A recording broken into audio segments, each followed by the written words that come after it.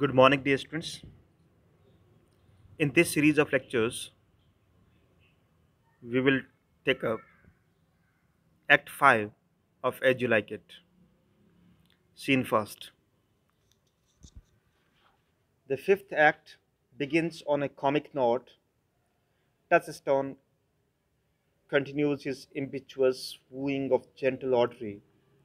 Audrey is apparently somewhat annoyed at the sudden end of their marriage plans. She regarded Oliver Martext to be good enough for her. She wonders what has happened to Touchstone's matrimonial ideas. They are soon joined by a country young man named William. This young man has been in love with Audrey. He soon becomes the butt of Touchstone's wit. William has little hope of prevailing against Touchstone's sophisticated tongue. When faced with poison, the bastinado or steel as alternatives to his leaving, he most prudently decides to leave. After William's dismissal, Audrey and Touchstone are again left alone. However, their privacy is only of momentary duration. Soon after William's departure, Corin enters. He informs that he informs them that Ganymede and Eleanor request their company in another part of the forest. Now, scene second. The scene is still in the forest. The characters, however, have changed. We see Orlando and Oliver discussing a new development in the plot. Oliver has fallen instantly in love with Eleanor. He has resolved to give over all his property and land to Orlando. He says that he will spend the rest of his life as a shepherd in the forest of Arden, dedicating himself to the simple life and to his love for Eleanor. Orlando is understandably incredulous. Is it possible that, on so little acquaintance, you should like her? That but seeing you should love her, and loving woo and wooing, she should grant, and will you persevere to enjoy her? After Oliver has announced his intention to Orlando and received his brothers, they are interrupted by Rosalind's entrance. Rosalind and Orlando exchange dialogue which is appropriate to the role of courtly love that they have been acting out. Rosalind speaks. Oh, my dear Orlando, how it grieves me to see thee wear thy heart in a scarf. Orlando, it's my arm. Rosalind, I thought thy heart had been wounded with the claws of the lion. Orlando, wounded it is, but with the eyes of a lady. In this dialogue, both the characters, Rosalind and Orlando, choose to express themselves with the courtly exaggeration of Elizabethan lovers. Only a little while ago, Rosalind was heard mocking the idea that lovers might die for love. Now she chooses to speak of wounded hearts and to accept the pretty conceit that Orlando's wound comes not from the claws of a lion, but from fair Rosalind's eyes. Perhaps Rosalind's mockery has been modified by Celia's sudden love for Oliver. At any rate, she discusses this romance with Orlando at some length. She expresses surprise at the suddenness of the passion, but she accepts its strength. Orlando informs her that Oliver and Celia are to marry the next day. He uses this as an occasion to express his own misery. He is no longer content to imagine that Ganymede is Rosalind. He wishes to find his real love just as Oliver has done. After hearing Orlando's laments about his own unhappiness in contrast to Oliver and Celia's joy, Rosalind, as Ganymede, makes a sudden prediction. What she predicts: believe then, if you please, that I can do strange things. I have, since I was 3 years old, conversed with a magician, most profound in his art and yet not damnable. If you do love Rosalind, so near the heart as your gesture cries it out, when your brother marries Eleanor, shall you marry her? I know into what straits of fortune she is driven, and it is not impossible to me, if it appear not inconvenient to you, to set her before your eyes human, human, as she is, and without any danger. Orlando is understandably surprised, but he is willing to accept the prediction since it satisfies his longings. Just after Rosalind's encouraging promise to Orlando, Sylvius and Phoebe enter the scene. Phoebe protests to Ganymede, accusing him of treating her ungently. Rosalind answers her as brusquely as before, indicating that she does she does so for Phoebe's own benefit rather than for the sake of being unpleasant. The four speak of their thoroughly confusing emotion.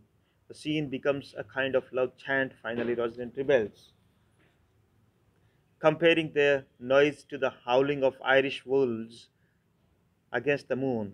As the scene concludes, she takes the situation in hand, commanding Phoebe and Sylvius to meet her at the same place tomorrow. To Phoebe, Sylvius speaks: I will marry you if ever I marry woman, and I will be married tomorrow. To Orlando, I will satisfy you if ever I satisfied man, and you shall be married tomorrow. To Sylvius, I will content you if what pleases you contents you, and you shall be married tomorrow. To Orlando, as you love Rosalind, meet Sylvius. As you love Phoebe, meet, and as I love no woman, I will meet, so fair you will. Everybody promises to do the bidding of their magical Ganymede. The scene ends on a note of confused hilarity, which promises to become rapidly resolved.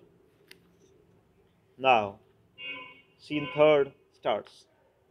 In this scene, the action focuses on Touchstone and Audrey, who still demands some surety that her lover's original promise of marriage is to be carried out.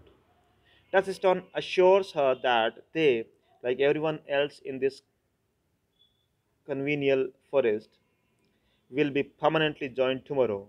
They are then joined by two of the Duke's pages, who contribute a happy song for this happy occasion. The tune, "It was a lover and his lass," is certainly suited to the situation. Among other things, it's impossible to take seriously a love which is celebrated with a hey and ho and a hey nomino. The song is followed by some puning between Touchstone and the pages, and the scene ends. Now, scene 4 starts. The previous scene was brief and relatively quiet. This scene, which concludes the play, draws all the major characters onto the stage. The first to enter are the banished Duke with the Amiens and Jakes. Orlando, Oliver, and Celia follow close behind. The Duke questions Orlando about Ganymede's magical promises. Orlando seems convinced that they will come true, but he realizes that much of his optimism stems from his ardent desire to have things work out as they were predicted. The men are soon joined by Rosalind with Sylvius and Phoebe. Rosalind renews her questioning of the company. She asks her father if he will indeed allow Rosalind to wed Orlando. The Duke promises that he will. Orlando promises that he will marry her happily. Then Phoebe and Sylvius are questioned. Phoebe promises that if she refuses to marry Ganymede, she will without further ado consent to marry the much scorned Sylvius. And Sylvius happily consents to this bargain. Rosalind summarizes the promises made by various lovers, then she leaves for the deeper part of the forest with Celia. At her departure, the banished Duke has a hint as to the outcome of the play. He remarks that Ganymede reminds him of Rosalind. Orlando agrees that he too had marked the similarity. The two men comment on this strange coincidence. Now, Touchstone and Audrey also arrive, enter the scene. They also see enter the scene. Jakes finds the appropriate ironic comparison, commenting that with all these paired couples, it looks like the scene at the boarding of the Noah's Ark. Jakes and Touchstone continue their verbal sparring. Jakes accuses the clown of having been a courtier, a challenge which Touchstone accepts as a compliment and defends loudly. The mask. The conclusion of the play here begins to assume the form of a mask. The mask is the elaborate court entertainment in which people represent abstractions. Rosalind and Celia are escorted back to the stage by Hymen, the god of marriage. He sings of the mirth in heaven when earthly things are made even, and presents Rosalind, no longer disguised, to the rejoicing Duke, her father. Rosalind gives herself to her father and then to Orlando. They rejoice, and the surprised Phoebe says, if sight and shape be true, why then, my love, adieu? Hymen sings another song as he escorts the lovers to their marriage ceremonies, and everyone seems content with his lot.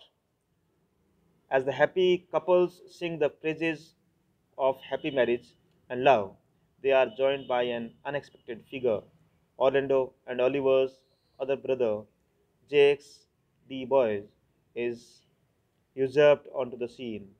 He speaks in summary, account, accounting for his own presence and indicating the conclusion of this action. I am the second son of the old Sir Roland that bring these tidings to this fair assembly. Duke Frederick, hearing how that every day men of great worth restored to his forest, addressed a mighty power which were on foot in his own conduct purposely to take his brother here and put him to the sword. And to the skirts of this wild wood he came, where meeting with an old religious man, after some question with him, was converted, both from enterprise and from the world, his crown bequeathing to his banished brother, and all their lands restored to them again that were with him exiled. The Duke is properly pleased to hear of the news of his brother's change of heart. He vows that all his faithful courtiers who followed him to the forest will share in his new good fortune, just as they had shared his old troubles.